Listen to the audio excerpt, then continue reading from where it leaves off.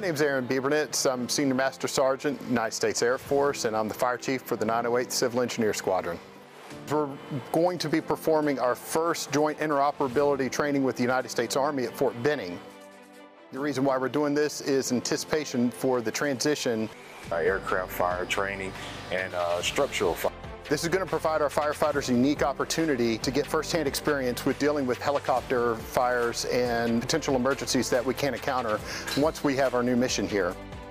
So we're going to be using these trainers, which are specifically designed to be set on fire.